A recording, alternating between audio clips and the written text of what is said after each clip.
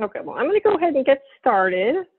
Thanks everybody for being here. And I'm going to go ahead and mute everybody for the moment.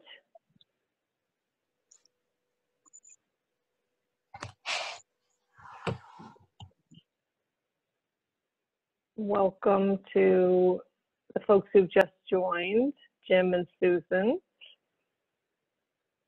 So, the gut microbiome, what can go wrong? Well, there's a heck of a lot of things that can go wrong. So this is going to be a lightning speed presentation if I'm going to finish this in an hour. So let me just launch in. So basically the issues that I'm going to be covering today, the gut issues, are irritable bowel disease, which is Crohn's disease and colitis, which affects about 1.3% of Americans. Gastritis, which at some point affects about 25% of Americans. IBS, which is estimated to affect, or that's irritable bowel syndrome, which is estimated to affect 10 to 15% of Americans, which is also, I put it on the same line as SIBO, which stands for small intestine bacterial overgrowth, and dysbiosis, which is just a general state of the bacteria, fungi, et cetera, in your gut being out of whack. So I'm putting that all together into the same category, and I'll explain more about that later. And then candida and other fungal overgrowths, parasites, and then leaky gut or intestinal permeability. So those are the things that I'm going to be covering. And I'm going to go ahead and hide the video panel so it doesn't block the screen at all for anyone. Okay. So if you are dealing with a bowel issue, you are not alone. And a lot of times people are dealing with more than one bowel issue. I have found they often co-occur. So let's start with irritable bowel disease. Irritable bowel disease is typically diagnosed by a doctor through either endoscopy or colonoscopy. And it differs from irritable bowel syndrome in that you have actual physical signs of something going wrong. So Crohn's disease is probably in my opinion, the worst one because it causes strictures and has ulcers in your intestine, and it can close off parts of your intestine, and often is the condition that will lead to bowel resections and that type of thing. So it is believed that there may be a connection between Crohn's disease and something called Johne's disease, which is a cattle condition, because they believe that the cattle condition, Johne's disease, is caused by MAP or Mycobacterium avian subspecies paratuberculosis. And there's potentially some evidence that that may be in common, and so that's why they think it may be related to dairy. And dairy is usually not advisable for people who have Crohn's disease. Then it also is associated with biofilms of combined fungus and bacteria. In particular, there's a researcher I interviewed for my podcast at Case Western Reserve, Mahmoud Ghannoum, who has found, at least in the Petri dish, that there are, well, how to deal with these biofilms, which is sort of like if you picture plaque on your teeth, that's like a biofilm. So it's a combination of a fungus, Candida glabrata, and then two bacteria, E. coli and Serratia marcinans, which seem to be causing these ulcers in Crohn's disease, and they've developed a probiotic to kill off those biofilms. There's also a genetic component to Crohn's disease. It's been connected as well with emulsifiers in foods, in particular polysorbate 80, and the other one is called, let's see where I have that in my notes, carboxymethylcellulose. But anything that's called a gum or something like that is particularly implicated in causing Crohn's disease, and are also artificial sweeteners, and then also associated with an overgrowth of the phylum Proteobacteria in the gut. And I'll be talking more about that later. Oh, I got somebody to get into the, there we go. Okay. So in terms of treatments, and a lot of these I have the word functional in front of it because I come from a perspective of functional medicine, which means that it's not sort of the typical allopathic paradigm, allopathic being like a traditional doctor.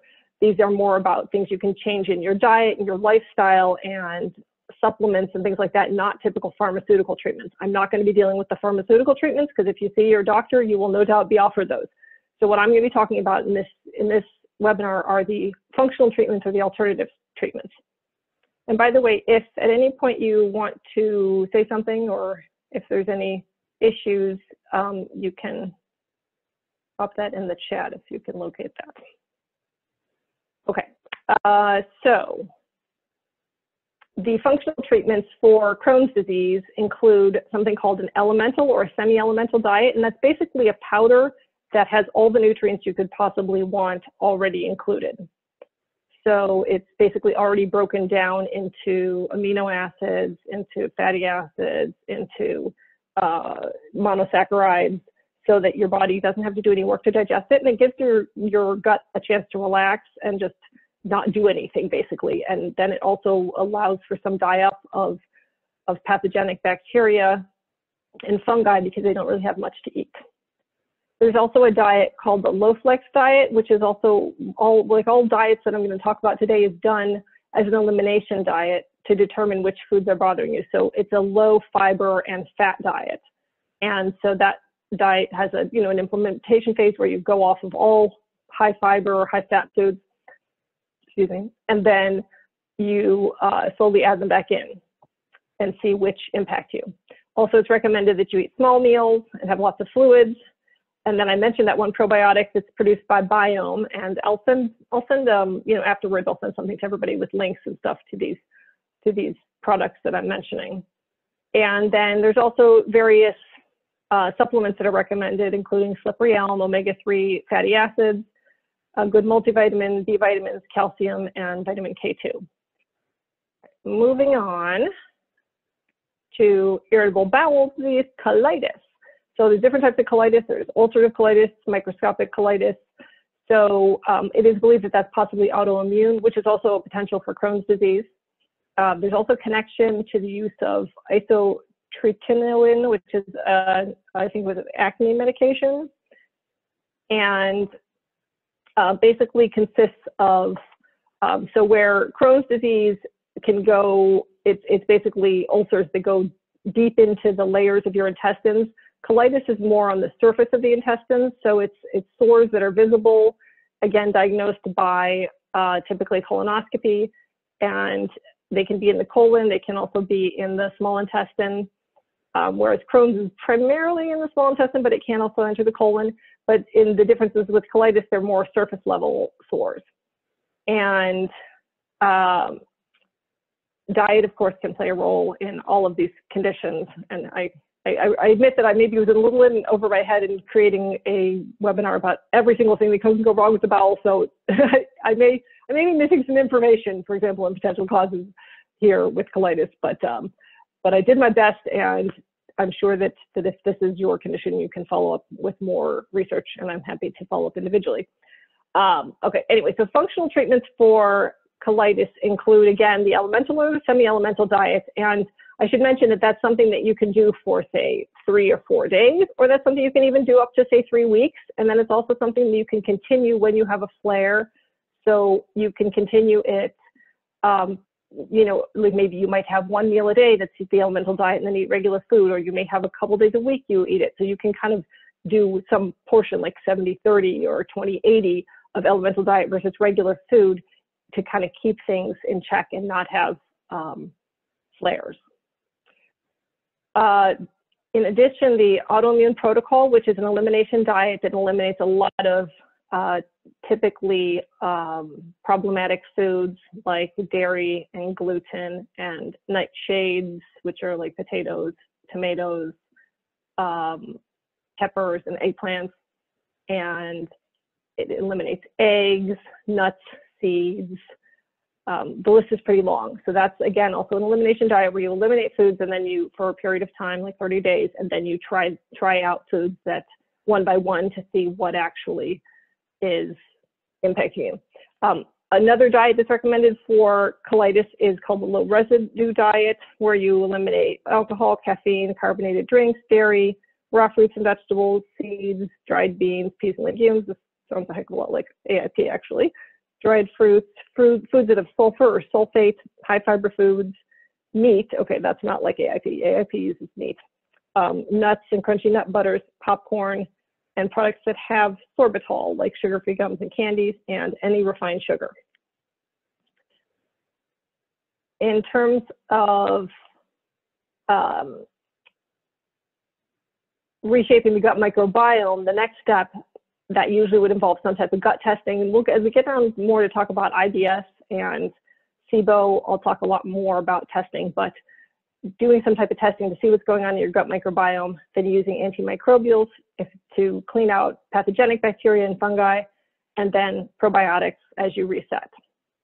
Also important with IBD is stress reduction and exercise, which good studies to show that that impacts your gut microbiota and therefore the state of your intestines. And then some supplements that are helpful in colitis are calcium, vitamin D, a multivitamin, fish oil, and probiotics. Okay, moving on to gastritis. So gastritis, the symptoms of gastritis include nausea or recurrent stomach upset. Oh, and I should mention before I go on that gastritis is inflammation, irritation, or erosion of the lining of the stomach, and it can either occur, suddenly, so that would be acute gastritis, or you can have it over time, gradually, chronic gastritis. So chronic gastritis can actually be more serious than ulcers, and sometimes it leads to complications like anemia and even stomach cancer. But acute gastritis and stomach ulcer symptoms typically go away within several weeks when you remove the irritants that are causing the problem. But symptoms are I'll just let you read the list. I don't need to read it to you.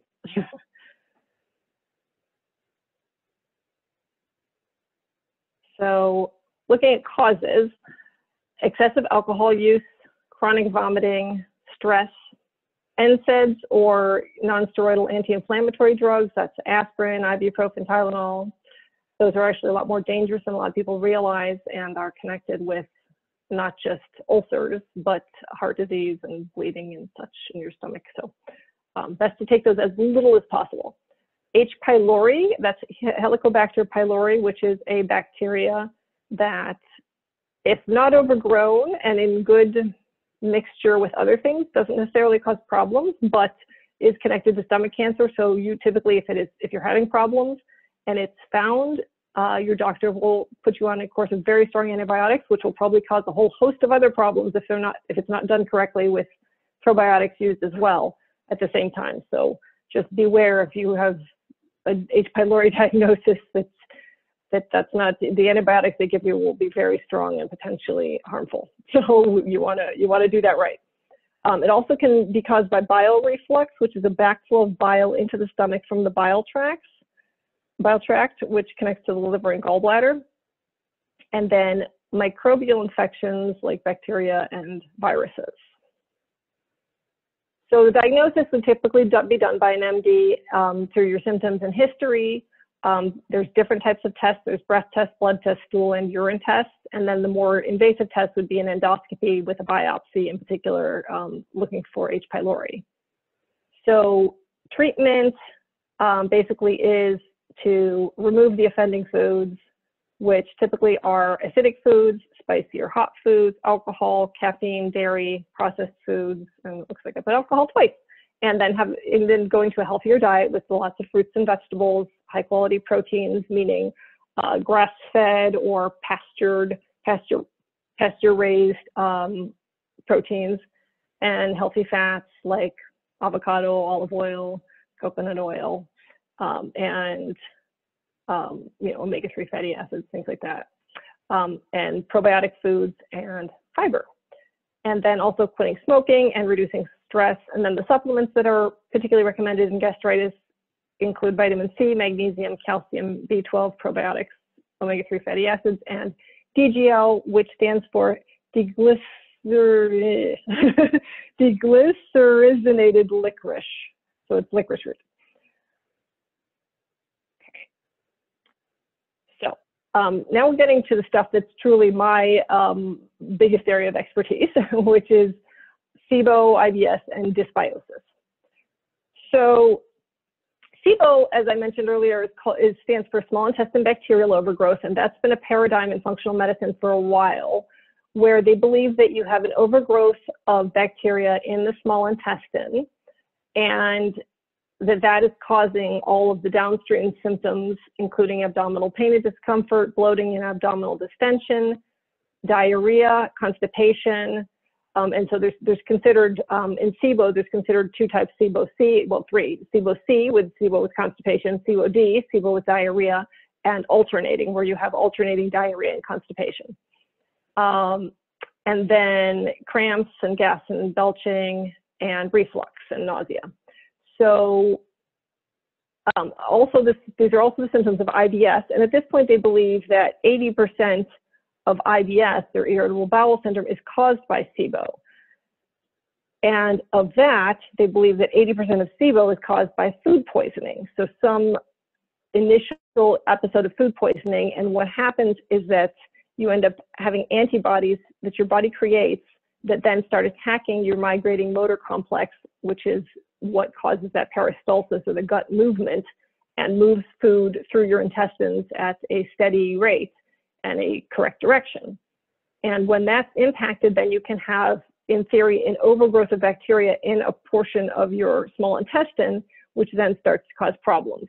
And if you eat and are quickly bloated, that may be a sign that you do in fact have something in your small intestines, because it happens right after you eat. Whereas if it happens like a day later, or half a day later, then you're looking at something that's more likely in your colon. And so they have found that there's actually these antibodies that kill off this migrating motor complex, and now have a test for that. So that's one potential way. Now, dysbiosis is when your gut bacteria is out of whack. And I'm going to kind of go through everything and then talk a little bit more about dysbiosis and the current theory around that.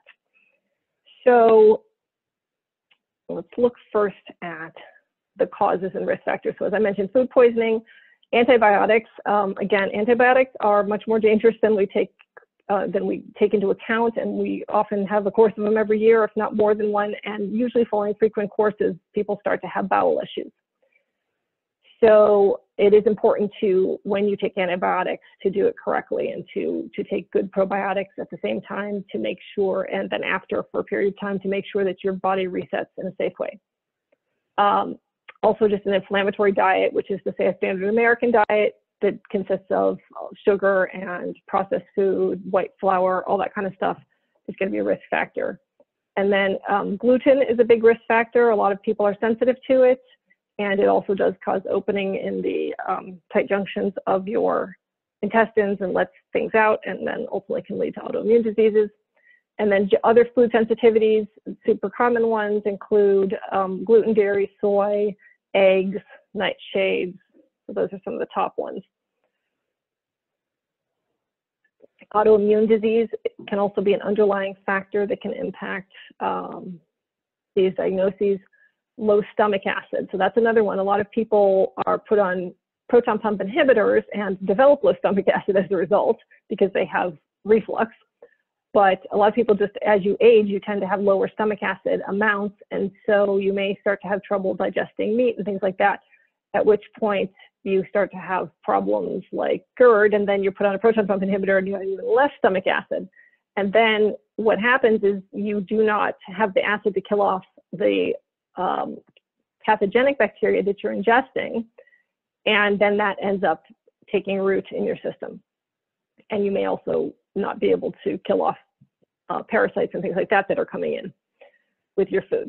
Other medications that are potentially problematic are oral contraceptive pills, and then also moderate alcohol consumption.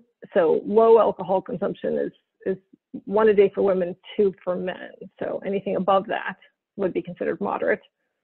Celiac disease, Crohn's disease. So a lot of these things kind of co-occur. And then having had a prior bowel surgery, also types 1 and 2 diabetes, and dysmotility. So you can also have electrical problems in your gut. So for example, if you have a concussion, because there's a communication between your brain and your gut that is moving, telling your gut at what speed to move and in which direction to move, sometimes concussions can lead to that process getting messed up. And so that actually is at the root of IBS or SIBO or dysbiosis. So yeah, I had an interesting podcast with a doctor in Canada who does something called an electrogastrogram to track the electrical signals of your intestines, and if they're moving at the right hertz in the right direction, because sometimes they're moving backwards in certain spots, which is where you can start to get an overgrowth. Okay. So in terms of testing, there are a variety of options. One is a new test that may actually be covered by insurance called Smart Gut, and that actually tests for the antibodies to your migrating motor complex. And that's a recent invention just within the last few years. But that can tell you whether you have an autoimmune form of IBS or SIBO. And then the traditional model for SIBO testing has been these lactulose or glucose breath tests. So the lactulose in theory is going to test sort of the lower part of the small intestine, and the glucose the upper part. So typically you would be given a lactulose breath test first, where they give you ingest this lactulose after not eating certain foods for a couple days. And then they check the gases that come out afterwards periodically. And they're looking for methane or hydrogen. And that typically points to either a SIBO-C with the constipation, or a SIBO for methane, or a SIBO-D for the diarrhea with hydrogen. And then there's also supposed to be another one called hydrogen sulfide that they can't currently test for. And then the glucose would just test, it's absorbed quickly, so it would test higher up in the small intestine. So if you had a negative lactulose breath test but still had symptoms, they might give you a glucose breath test. You can order the glucose one yourself. The lactulose in the US has to be by prescription because lactulose is a controlled substance for some reason. So they're just sugars. So anyway, that whole testing model has been called into question. And I did a recent interview on my podcast with Lucy Nailing, who was talking about why that model is problematic. And some of the reasons that she cited was, number one, that the basis of SIBO and its testing and that test is it was developed using culture, which is when you put something on a culture medium like bacteria and you watch it grow over the course of time. So culture-based testing, it was all of these tests were based and validated by cultures. And that whole testing model has been passed over now that we can run DNA on our gut bacteria and actually know exactly which microbes are in our gut. And so that's, and what they've discovered, of course, in doing so is that what grows in culture, of course, are aerobic bacteria, or bacteria that can breathe oxygen, and they tend to overgrow. And then you get this, oh, okay, yes, you're overgrown with this particular bacteria. And then, of course, the anaerobic bacteria don't do so well in the presence of oxygen. So basically what is happening is this was all developed with bad testing as the paradigm. So now, the other issue too is that those tests, they occur typically over, I think, 2 or 3 hours. And what they're assuming is that it takes a certain amount of time for food to pass through your small intestine and into your large intestine. But the problem is, for most people, the rate of movement is quite variable. So you may have somebody whose food is in their large intestine in 45 minutes and someone else who isn't in it in 5 hours. So really what they don't actually know if what they're seeing is coming from the colon, the gases that are coming out are from the colon or the small intestine.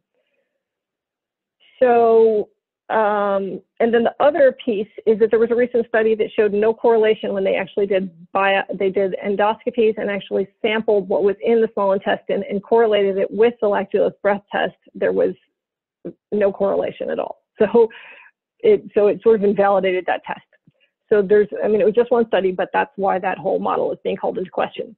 So I think better ways to test for dysbiosis, for SIBO, for IBS, include microbiome sequencing, which if you do the metagenomic sequencing, which is the newest technology, you are literally down to the strain level finding out every single bacteria and fungi, virus, parasite, et cetera, that's in your gut, and in what amount.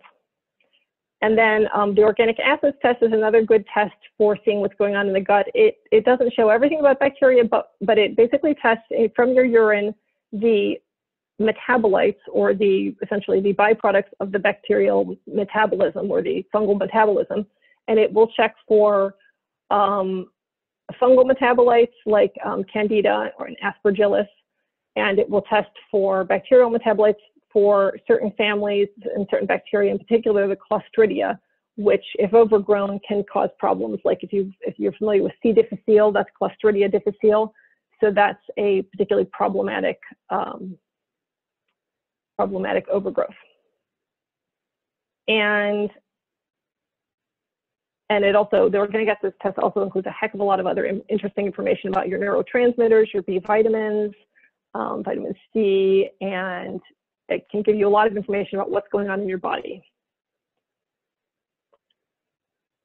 Okay, I seem to have a couple random things that don't belong on the testing screen. We'll move down to the next page then.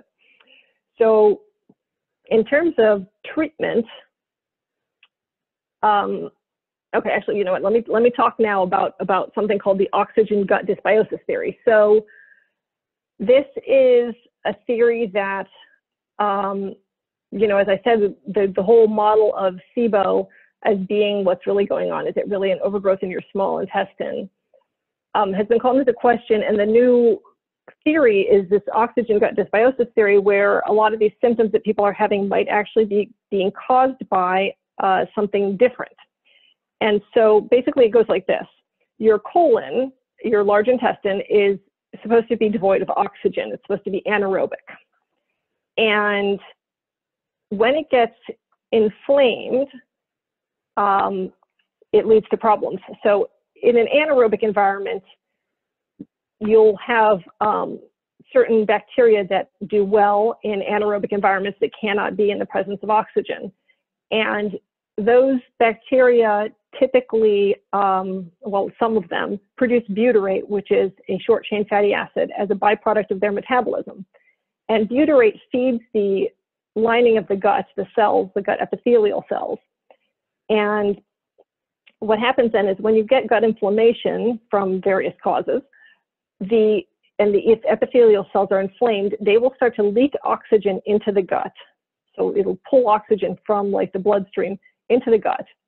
And then what happens is the facultative anaerobic bacteria, which is to say the ones that can live in the presence of oxygen, like E. coli, Salmonella, and Enterococcus, they're all from the phylum Proteobacteria. They will overgrow because they can survive in that oxygenated environment. And then they will start to outcompete the beneficial microbes that produce butyrate. And butyrate is important for the health of your gut lining, because that feeds the gut epithelial cells and helps maintain that nice mucus layer. So anyway, so these facultative anaerobes will outcompete the obligate anaerobes, or the ones that cannot live in the presence of oxygen. And those facultative anaerobes tend to be much more inflammatory, so they stress the gut, they cause more inflammation, more permeability, and then, so what's happening is they continue to inflame the gut epithelium, which again then leaks more oxygen, and then it favors them again, and you get into this vicious cycle where you have an overgrowth of proteobacteria. And that's a very typical profile in gut dysbiosis. And in fact, maybe at the root of a lot of the IBS and the SIBO that people are diagnosed with. Now, it's not to say that the treatment regimen for SIBO is incorrect, because the people who are diagnosing and treating it are probably doing the same things that they would do whether it was dysbiosis or SIBO. So but the diagnosis may be off in the testing. Okay, so okay, so let's look at the treatment for SIBO and IBS, and then I will stop for a second and let people ask questions. So there are Typically for SIBO, there has been something called rifaximin or IBS, which are prescription antibiotics. They're very expensive, like $900. If your insurance covers them, you're lucky. 2-week course of that will kill all off the bacteria just in your intestinal tract, so it won't necessarily impact your entire body. So it's not as dangerous a antibiotic as many others. Or you can take a series of herbal antimicrobials. So these are certain herbs, and there you can a naturopath might prescribe herbs, and make up a tincture.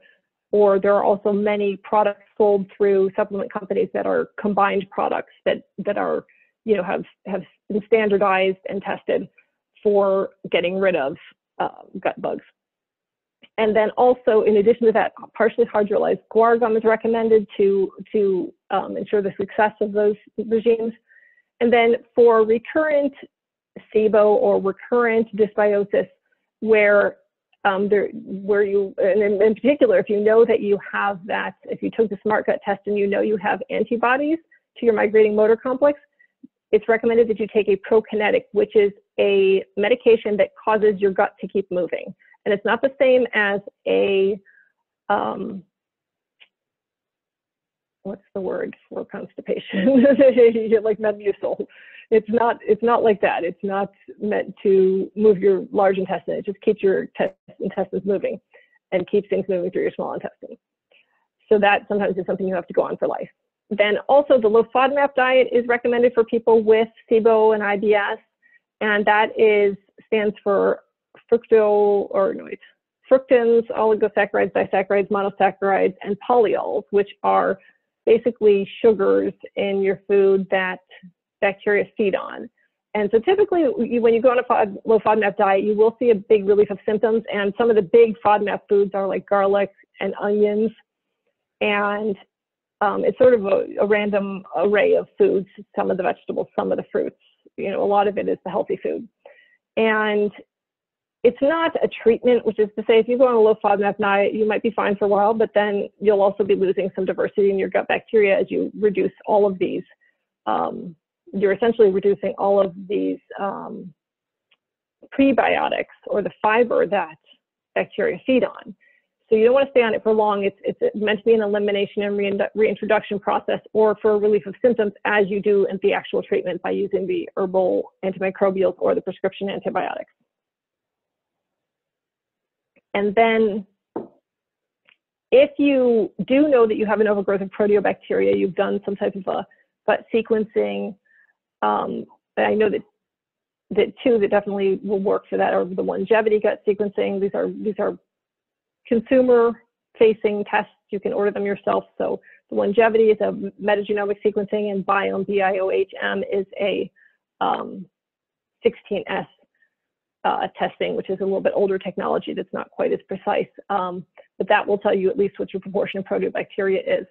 So if you know that you have this profile of overgrowth of proteobacteria, which can cause basically all of the things we've talked about so far, perhaps except, well, even including gastritis, pretty much everything we've talked about before may be related to an overgrowth of proteobacteria, every one of these gut conditions.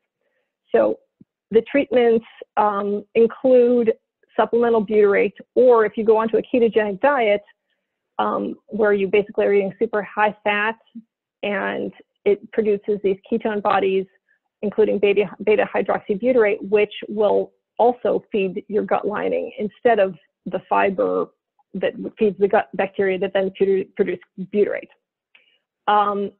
So supplemental butyrate or a ketogenic diet, retinoic acid, which is a form of vitamin A like retinol palmitate. There's also a prescription drug that has shown promise called mesalamine, which has typically been used to treat IBD. And basically all of these are something that stimulate the PPAR gamma pathway, which I'm a little bit in over my head in trying to describe what that is, but in any case, these are all recommended. CBD oil, curcumin, probiotics in particular, Saccharomyces boulardii, and omega-3 fatty acids are sort of more advanced treatments if you know that you have this overgrowth of proteobacteria. Now, okay, so I'm going to keep going to candida.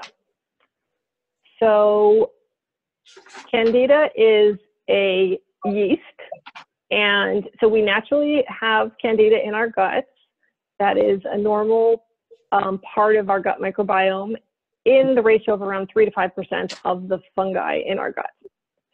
However, it can overgrow, and symptoms of that are all of these here. And obviously women are familiar with yeast infections. So typically, you know, if you go on antibiotics to get a yeast infection, that may be indicative of the fact that you are, that you have an overgrowth of digestive Candida. So we're talking about the Candida in the digestive tract here. So a lot of the symptoms of these things can be in common. And in my experience, that people who have overgrowth of bacteria typically have overgrowth of Candida as well. Like almost everybody who I've run an organic acids test on will have both of those things. So yeah, so there's a lot of overlapping. That when you get dysbiosis, and you know, one of the primary causes, let me go down to the next screen. Oh, I didn't really talk about causes, did I? Okay, well, one of the primary causes of Candida is antibiotics. So you take antibiotics, it kills off bacteria, bacteria undergrow, Candida overgrow. So that's a real common scenario. So in terms of testing for Candida, you can go on symptoms, of course, if you're dealing with bacterial overgrowth and fungal overgrowth at the same time. You may just want to assume that there's Candida. And but the organic acid test will actually show you the metabolites of the fungi and of other molds like Aspergillus in your gut, and also like Fusarium, which are corn fungus. And then you can also do antibody testing, which at least can point to whether you have you know, recent infection or a long existing infection, and whether your immune system is actually reacting to it, which shows that it's functioning. But alone is probably not a good enough test. And then you also have stool testing. The biome test will tell you what proportion of Candida you have, and like longevity, the metagenomic sequencing will also tell you that. And then in terms of treatment, there's a possibility of the prescription antifungals like nystatin or herbal antifungals. And typically Candida is not quick to, you don't get rid of it quickly. It's something that you have to treat over the course of many months, especially if you're going the herbal route. And nystatin isn't all that successful, to be honest. So the herbal route, and what's nice about herbal things is that they deal with bacteria and they deal with parasites, they deal with fungi, they kind of deal with everything at the same time, because these, you know, these things developed in nature to protect themselves from all the same inputs that we have. So, and then in addition to that, you want to go on a diet that doesn't have much of the food that would feed Candida, like sugar or simple carbohydrates. So basically you're going on a low simple carb diet and a low carb diet in general. And then probiotics, of course, are important as well. So, okay, let's go to the next page. Parasites. So, excuse me. Parasites are something you might want to suspect if you have a history of traveler's diarrhea or a history of food poisoning. And if you have unexplained constipation, diarrhea, gas, or other symptoms of IBS. Some symptoms that are a little bit unique to parasites are trouble falling asleep or waking up multiple times during the night, skin irritation or unexplained rash, hives, rosacea, or eczema, grinding your teeth in your sleep, pain or aching in your muscles or joints, fatigue, exhaustion, depression, or feelings of apathy, and then never feeling satisfied or full after meals, and a diagnosis of iron deficiency anemia. So testing for parasites, you know, you can go to your doctor and say, I think I have a parasite, but unless you have recurrent diarrhea over the course of a couple of weeks, your doctor's not likely to order a test for you. And some of the things that are on a typical parasite test through like, you know, your LabCorp and your Quest are not going to be considered parasites, but are now considered parasites by the functional medicine community some of the time. So One parasite testing service that I recommend is called Para Wellness Research, and you can order that yourself. And I interviewed him on one of my podcasts as well. And he will also check for candida. And he really, you know, was like an expert in parasites, trained by the U.S. Army, did it in Vietnam. So once he retired as a doctor, he decided to offer this service because he knew how bad the parasite testing was through typical labs. And then again, the metagenomic stool sequencing, like longevity, will also tell you if you have parasites, at least in the raw data. And if they find something really bad, then they will have a doctor actually call you. In terms of treatment, antibiotics or herbal antimicrobials, and again, probiotics. Okay, leaky gut. This is like the parent of all, or the parent or the child of all gut issues. So pretty much leaky gut co-occurs with almost all of these gut issues. So if you have IBS, you probably have leaky gut too. If you have SIBO, if you have colitis, Crohn's, etc. So leaky gut or intestinal permeability is basically where you have food, partially digested food, parts of bacterial bodies, like called lipopolysaccharide or bacterial, what they call bacterial endotoxins, escaping out of, and then also just toxins like pesticides and the things that come in with your foods, escaping out of your gut lining and into your body, at which point then you have an inflammatory response that's going to attack it. And that can lead to autoimmune diseases and problems. So the symptoms are many. Virtually anything that can go wrong in your body could be related to leaky gut. So especially a lot of the chronic diseases. So, you know, thinking about the obesity-related metabolic diseases like fatty liver and type 2 diabetes and heart disease, like Parkinson's disease, all of those can be related to leaky gut. So I will just go to the next page and talk a little bit about the root causes. So again, antibiotics are a big root cause for a lot of the problems that people have in their gut, because what they do is they kill off beneficial bacteria along with pathogenic bacteria, and then you end up having you know, the gut lining basically is not as protected, and then it starts to get leaky. There's also a question of potential genetic predisposition.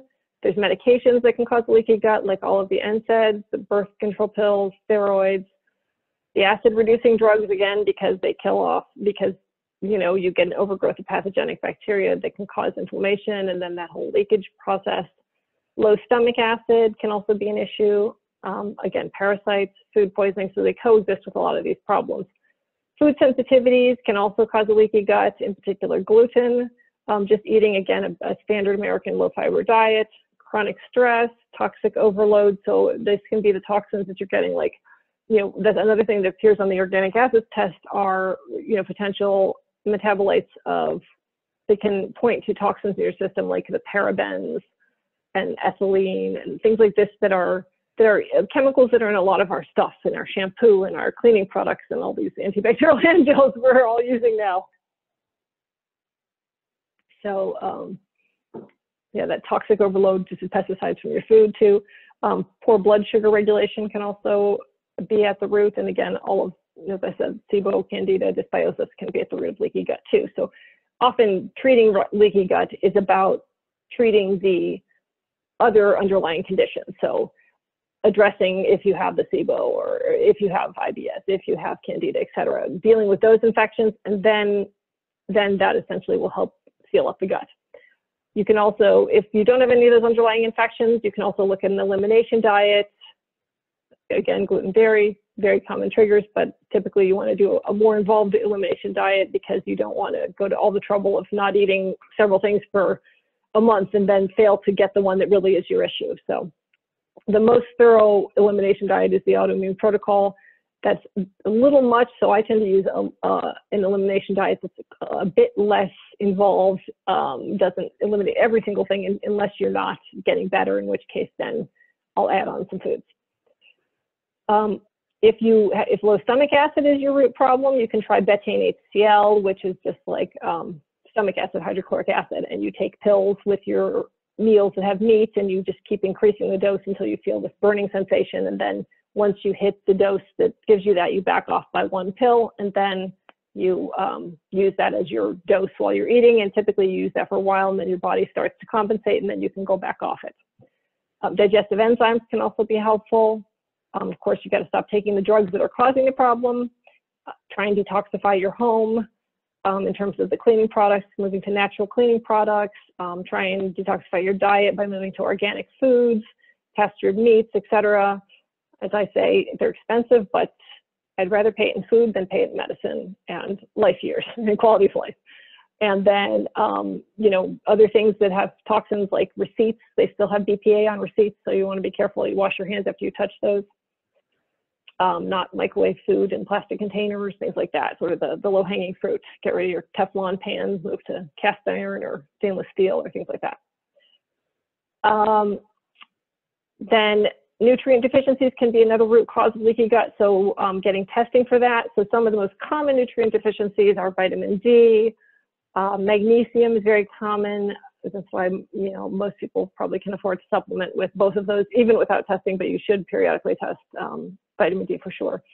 And vitamin A is a common one, and zinc. The omega-3 fatty acids, most people are out of whack. They have, because the pro-inflammatory oils, the seed-based oils like corn oil and canola oil, those are typically heavier in omega-6 fatty acids. And so since they're in so many processed foods and a lot of people use them, we tend to be way dominant in that. And those are pro-inflammatory, whereas omega-3 are anti-inflammatory. So usually most people need to take omega-3 fatty acids unless you are, like my husband, consuming regular sardines and anchovies, or salmon 3 times a week, or which should be wild caught, of course. And then some supplements that are helpful: L-glutamine if your issue is in the small intestine, butyrate if your issue is in the large intestine, again, because they both help feed the gut lining. Probiotics, in particular, there's 3 different kinds of probiotics that are useful: spore-based, which are like bacillus, something like Bacillus coagulans. Then there's the lactobifido combined probiotics, and then there's the beneficial yeast called S. boulardii, which is useful in a lot of the conditions we're talking about. And then some of the other supplements that are useful: quercetin, zinc, curcumin, colostrum, aloe, fliperium, DGL, that's that licorice root, NAG, and shilajit. In particular, if you are having issues because you took too many NSAIDs. Okay. Whoops. Okay, so if you are dealing with some of these issues, there are different routes to go for getting help. If your medical stuff is very complex, a functional medicine MD is a great option, but at least here where we live, I don't think there are any of those. And they usually aren't covered by insurance. Naturopaths are usually well educated in gut health stuff. There are some PharmDs who do work in this area, especially well-known ones that I follow, like Grace Flew and Isabella Wentz, but I'm not sure. Yeah, no, some of them still see patients, but it's like $10,000 for a year of treatment with some of them. Or you can come see me. I'm a health coach, and one of my specialty areas is coaching people on gut health. So I don't diagnose and treat disease, but I educate, and I can help you understand and interpret your labs and educate you on the protocols that different medical doctors and PharmDs and people out there in the gut health world who cost a heck of a lot more than me use to heal these issues. So if you are interested, I let everybody who wants to set up a free 1-hour discovery session or breakthrough session, and we just talk about what's going on with your gut health and what you would like to have going on, and how to get there. And so if you're interested in signing up for that, I will follow up with everybody unless I can figure out where the chat is, because I have yet to do that. Let me pull this up here. Okay, there we go. Now I can pull up the chat. Okay, I'm going to pop a link in the chat.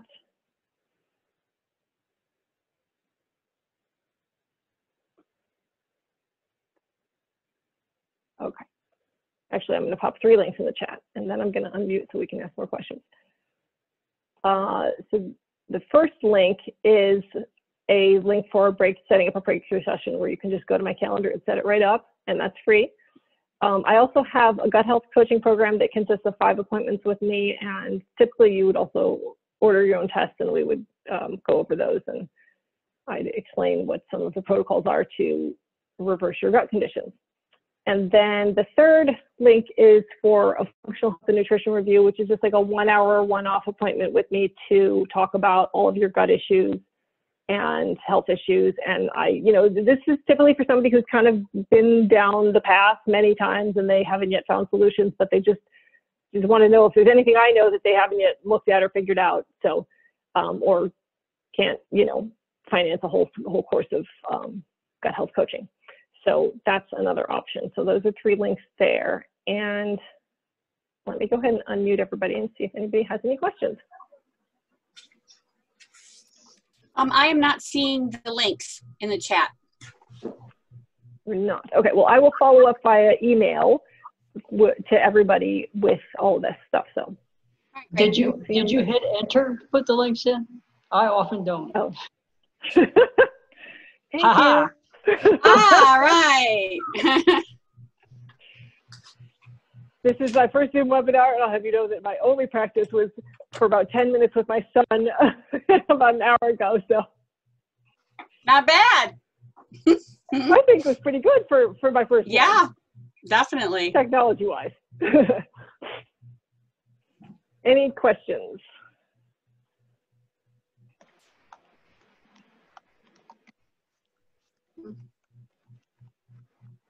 You can also pop it in the chat if you just to me if you don't want everybody to see that it's you asking.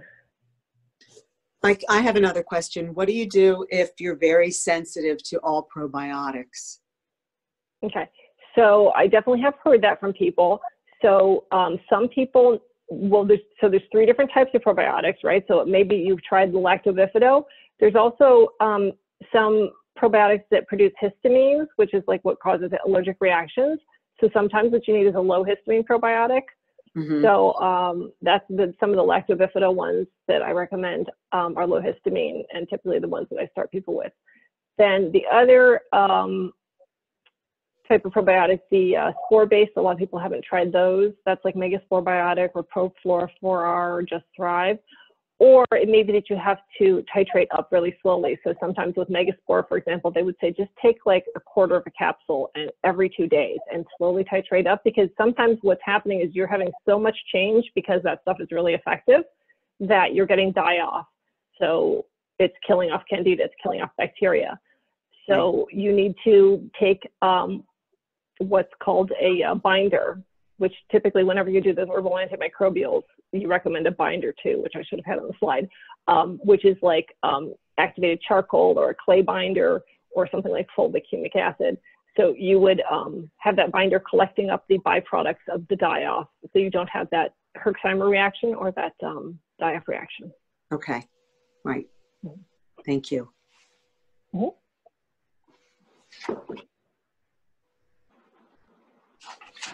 Anybody else? Thank you all for joining me. And if you have any other suggestions for topics, I'm open. I typically work with people around autoimmune disease and reversing autoimmune disease, which I did myself, and gut health and weight loss. Those are the typical things that I coach people on. Okay, thank you. Thank you. Thank you. Thank you.